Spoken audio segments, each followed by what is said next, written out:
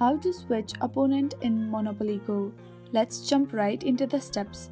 First, you want to go ahead and open Monopoly Go app on your phone. As you enter the screen, you will see there is a game board. So the only way you can switch opponent in Monopoly Go is by landing on the train. So you have to make sure that you land on the train. Now, however, we are landing on the train in this video for you. As you land on the train, you will be seeing this. And now you will see a city where you can destroy your opponent. For that, you want to tap on switch opponent in the bottom.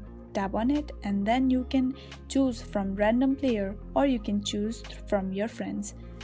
Now I'm going with the random player as I have no one targeting me before, so tap on revenge and tap on random player.